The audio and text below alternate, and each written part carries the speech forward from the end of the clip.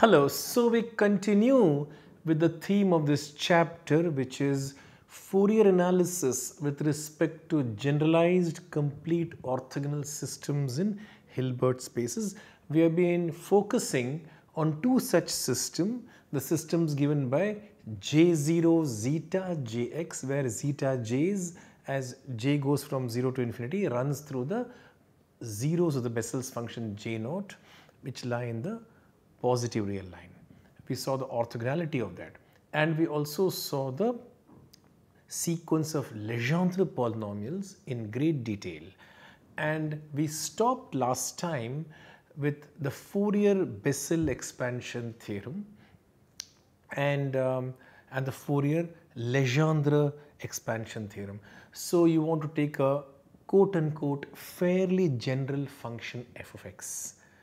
Say it should be reasonably nice, reasonably well behaved, and you want to write this f of x as summation n from 0 to infinity Cn Pnx, n from 0 to infinity.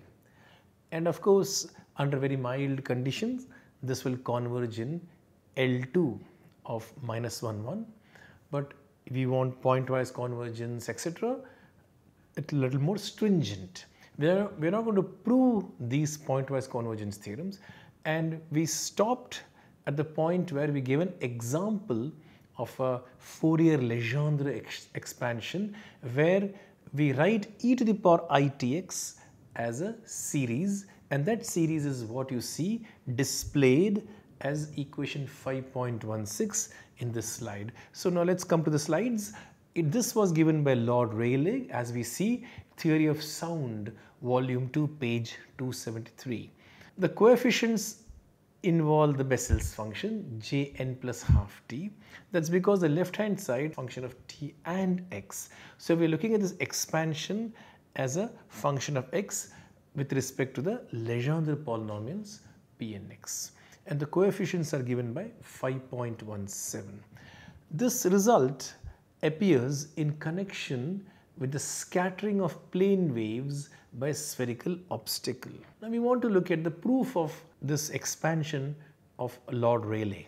First of all, we have to establish a lemma, namely equation 5.17, that Jn plus half t is given by this integral 1 upon root by n factorial t upon 2. The exponent is half plus n integral minus 1 to n 1 minus x squared to the power n cos tx dx. Okay, so let's proceed with the proof of this 5.17. Let us begin by recalling the definition of JPT. Summation n from 0 to infinity minus 1 to the power n factorial in the denominator, gamma n plus p plus 1 t upon 2 to the power p plus 2n. When p equal to half, root t upon root 2 will come out, and we will get summation n from 0 to infinity minus 1 to the power n factorial gamma n plus 3 by 2. What is gamma n plus 3 by 2? Gamma n plus 3 by 2 is basically n plus half, gamma n plus half, etc. So we have to simplify this, and you will see that you get j half t is root 2 upon t sine t. And what we have to show is that root 2 upon pi t sine t is this right hand side 1 upon root pi n factorial t upon 2 half plus n exponent integral minus 1 to 1 minus x squared to the power n cos tx dx, where n is 0. Remember, we are trying to look at the case n equal to 0. First we prove 5.17 for n equal to 0, and we will resort to induction.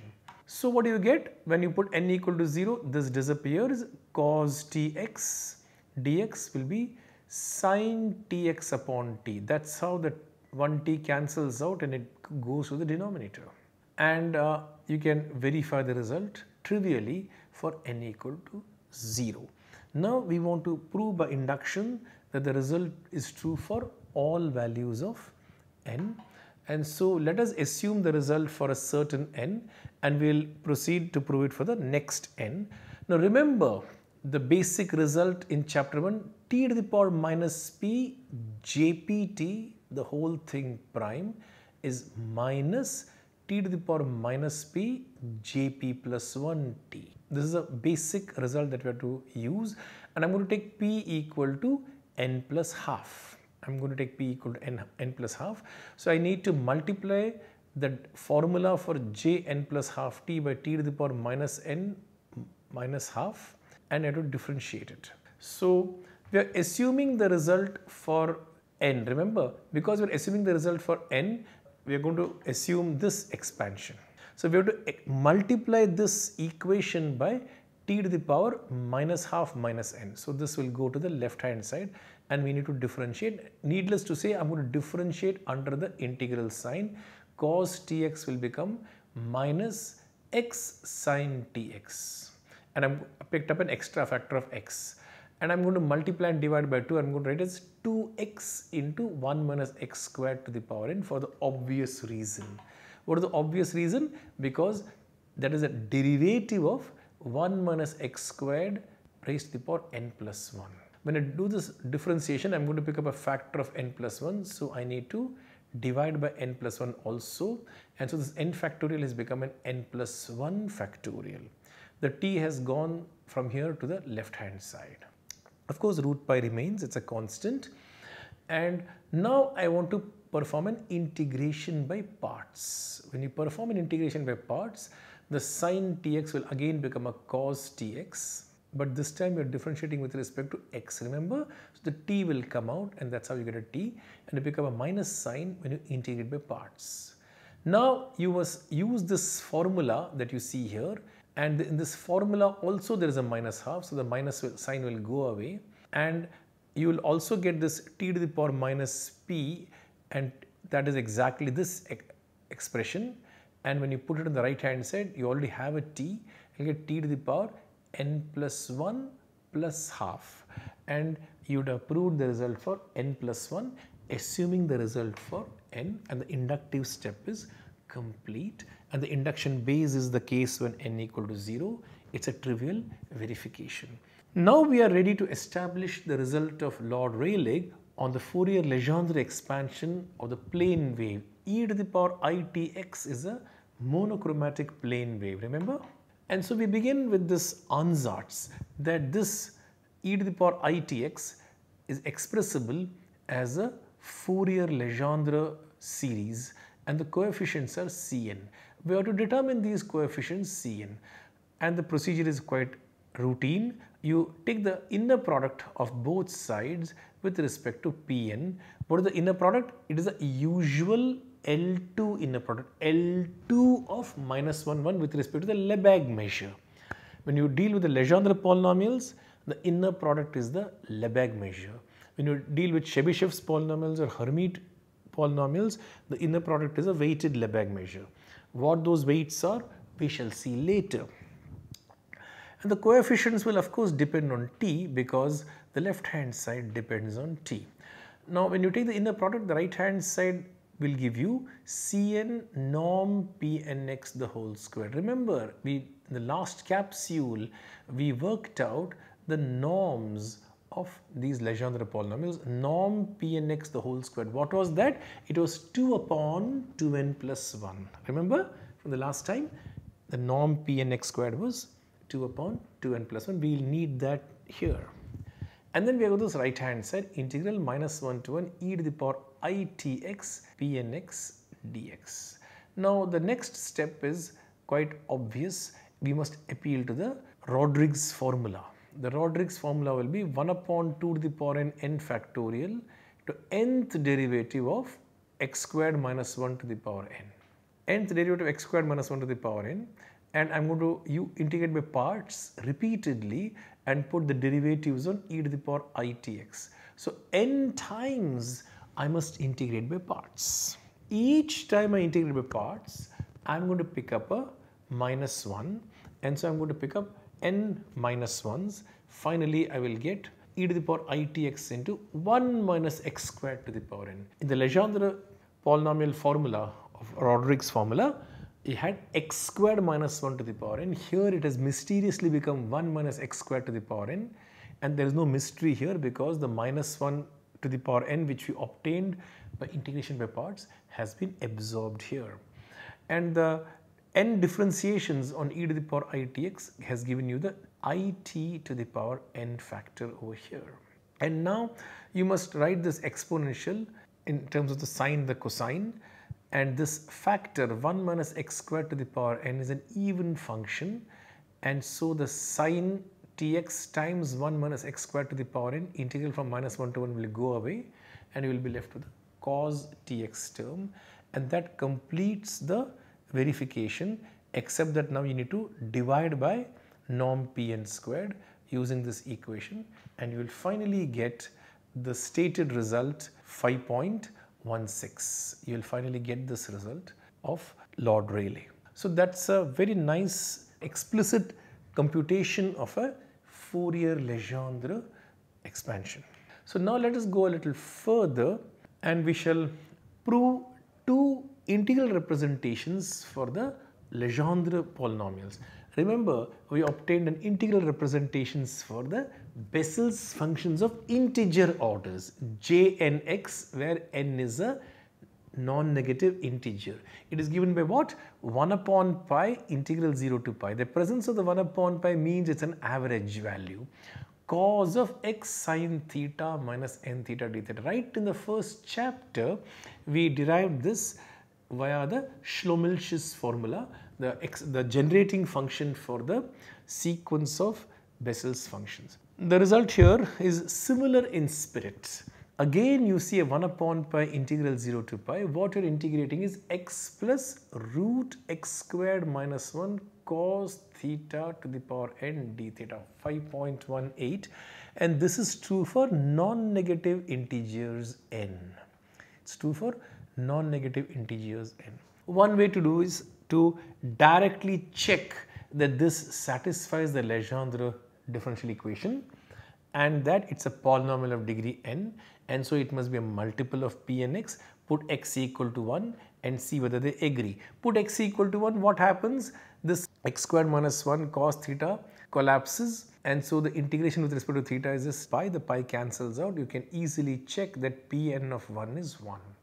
And so one way to do it would be to differentiate this under the integral sign and check that the Legendre's differential equation is satisfied.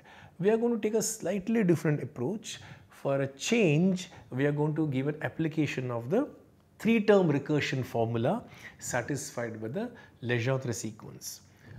Another approach would be to try and show that these Pn and Pm are orthogonal if n is not equal to m, and use a fundamental orthogonality lemma. That could be another approach. So I am giving you many different ways of proving this result. You can take your pick. First of all, let us put n equal to 0. What do you get when n equal to 0? You simply get 1. So the right hand side does give you p0x. When you put n equal to 1, again you can integrate and you can check that you will get x. Now what happens is that let us call the right hand side of 5.18 as qnx. Let's just call it qnx, and the first observation to make is that this qnx is a polynomial. It is a polynomial of degree exactly n. You see what happens when you expand this integrand using the binomial theorem, you are going to get a whole bunch of terms. If an even power of these terms will become polynomials, root of x squared minus 1 to some even power will get rid of the square root. It is the odd powers that are going to be problematic. The only way this can cease to be a polynomial is if some odd power of this remains when you integrate from 0 to pi, but that will not happen. If you take an odd power of cosine and integrate from 0 to pi, the integral will be 0, because the integral from 0 to pi by 2 will cancel out the integral from pi by 2 to pi. So the odd powers will not survive, only the even powers will survive. So this, when you expand this, you are going to get a polynomial, and a polynomial of degree exactly n. Secondly, when n is 0, you get 1. Q naught of x is 1, which is the same as p naught of x, and you put n equal to 1, you see that q1 of x and p1 of x are both equal to x. Now we shall show that qnx satisfies the same three-term recursion formula as Pnx. Namely, we will prove that n plus 1 Qn plus 1 minus x times 2n plus 1 Qn plus n Qn minus 1 is 0. And if you replace Qn by Pn, we know it is true because that is the three-term recursion formula for the Legendre polynomials that were established earlier. So how do we prove this three-term recursion formula? Now once you prove this three-term recursion formula, the first line Q0 and P0 agreeing, Q1 and P1 agreeing will imply that Qn and Pn must agree for all n's. In other words, Qnx is exactly Pnx. That's what we wanted to show. So let us proceed to prove the three-term recursion formula that you see here. So call this complicated expression x plus root of x squared minus 1 cos phi. Call this a. What do we have in the integrand? Qn plus 1, right? Integrand will have a to the power n plus 1. A to the power n plus 1 can be written as a into a to the power n. What is a? X plus this. So x into a to the power n plus root of 1 minus x squared. The cos phi has been written as dd phi of sin phi, and so this is what we have. Now we want to integrate from 0 to pi. I know to divide by 1 upon pi, of course. What do you get? You get integral of this thing, and you need to integrate by parts. This dd phi will have to shift to the other term, right? So when you integrate by parts, you're going to get exactly Qn plus 1 will be x times Qn plus n upon pi integral 0 to pi a to the n minus 1 x squared minus 1 sin squared phi d phi. You have to perform the integration by parts, and I have not done it here, and that's an easy exercise. Okay, so now you simply write x squared minus 1 sin squared phi as x squared minus 1 minus root of x squared minus 1 cos phi the whole squared. Sin squared phi is 1 minus cos squared phi, nothing fancy. And that can be written as x squared minus 1 minus a minus x the whole square, that is 2ax minus a squared minus 1. So Qn plus 1 turns out to be x Qn minus n upon pi integral 0 to pi. You get this expression a to the power n plus 1 plus a to the power n minus 1 minus 2x a to the power n d phi. And this simply translates to the three-term recursion formula for the Qn's as I stated earlier. A very different proof can be found in the book by Byerly on Fourier series. The book of Byerly is a very old book, but a really remarkable book for the kind of things that are being covered. I believe Byerly's book is freely available on the internet because it's a very old book. I think it must be in one of these public domains. Now there is a second integral representation which is very remarkable, and this is also due to Laplace. This is theorem 62. For a non-negative integer n, remember these integral representations are for the n integers. Again, I repeat, for the Bessel's functions also, the integral representations were for integer values of n. So Pnx is 1 upon pi integral 0 to pi d theta upon x plus root of x squared minus 1 cos theta the whole thing to the power n plus 1. Display equation 5.19. Now there are several things we need to understand. Unfortunately, the proof of this is not going to be routine like the previous one. It's not going to be easy to simply call the right hand side Qn and verify it satisfies the three-term recursion formula. It is not even clear that the right-hand side is a polynomial. Even that part is not clear. And validity of this I am proving only for x greater than or equal to 1. Number of comments are in order. First of all, if x is bigger than or equal to 1, this denominator x plus root of x squared minus 1 cos theta is going to stay away from 0. In fact, this term will never be 0, the denominator, and since for a fixed x this is continuous, and so if it is never going to be taking the value 0, its infimum as theta varies from 0 to pi will be strictly positive. So as far as the integral goes, it makes perfect sense. In fact, when I put x equal to 1, what do I get? When I put x equal to 1, trivially I get 1 on the right hand side, which is expected. Pn of 1 must be 1. And so formula is certainly correct when you put x equal to 1. Now, the problem arises when you put x equal to minus 1. When x equal to minus 1, the right hand side turns out to be minus 1 to the power n plus 1, as you can easily see. But we know that Pn of minus 1 is minus 1 to the power n. Remember that P2 of x is an even function, P3 of x is an odd function. So for negative values of x, this formula doesn't appear to be correct. Whereas for positive values of x, specifically for x equal to 1, at least the formula appears to be correct. So something must be going wrong when you cross from the positive real axis to the negative real axis. What goes wrong? What happens when I put x equal to 0? Suppose I try to put x equal to 0, here I get I. I get I to the power n plus 1. The I is an innocent constant.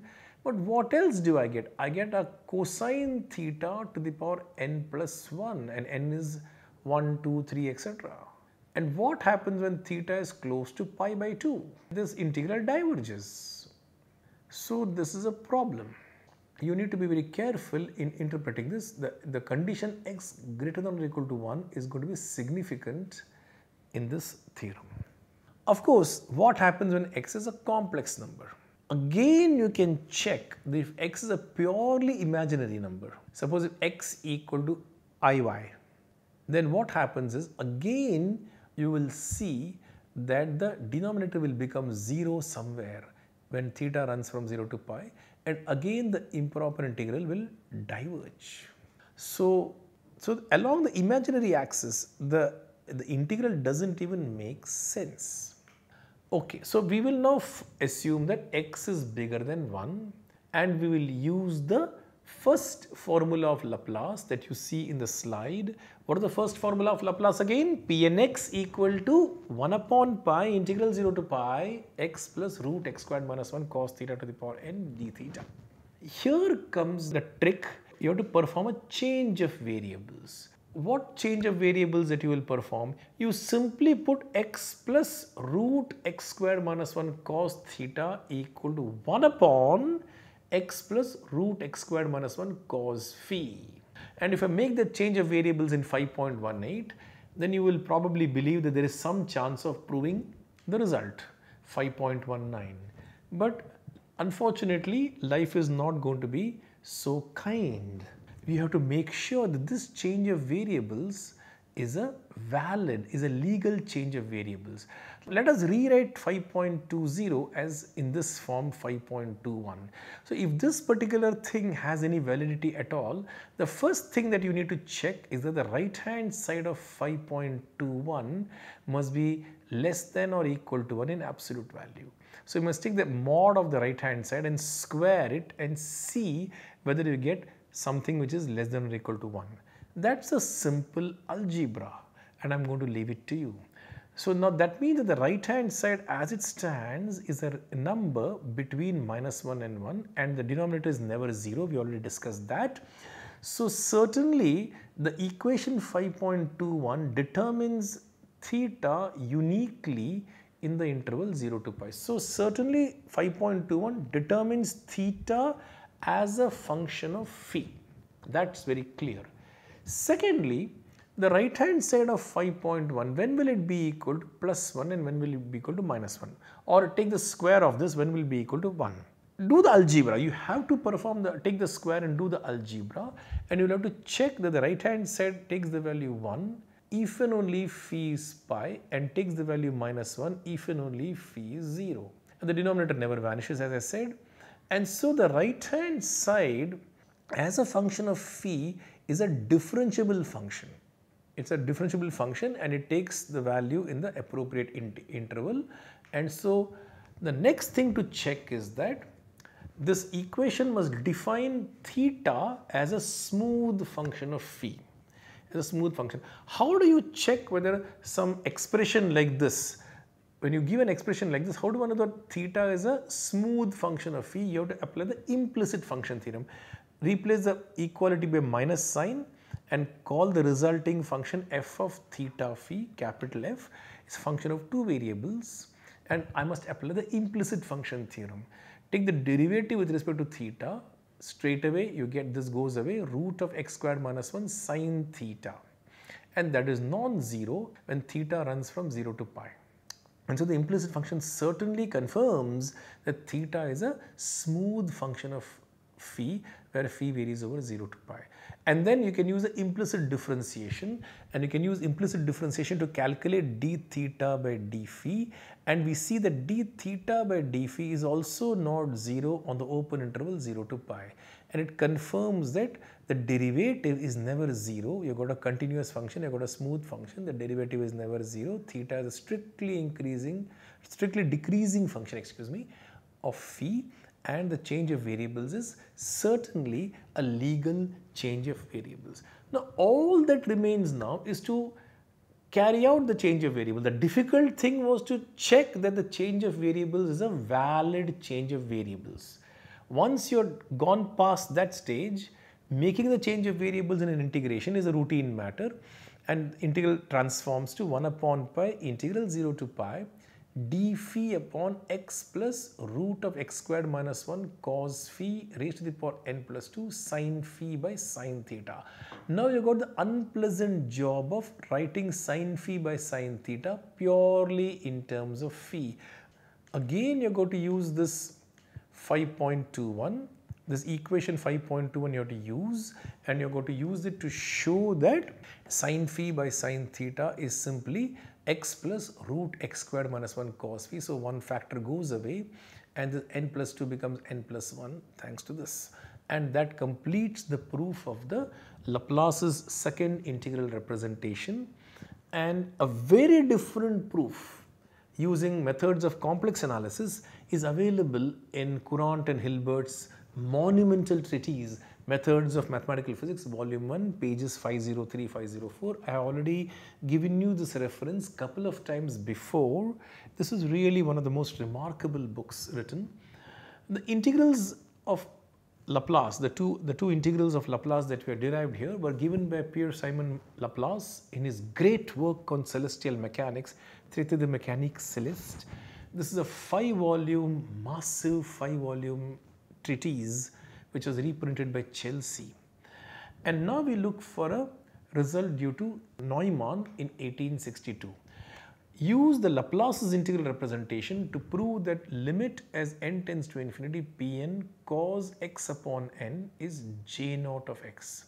Straight away start with the Laplace's integral of the first kind, pull out the cos x by n outside the integral because the integration is with respect to theta, and the factor cos x by n goes to 1, and I simply take the limit inside the integral, use the dominated convergence theorem, and use some routine 12th standard calculus results, and you will get that the limit of Pn cos x upon n as n tends to infinity is 1 upon pi integral 0 to pi e to the power ix cos theta d theta, which is g0 of x. That is a formula of Neumann. I think with this I shall close this capsule here. Thank you very much.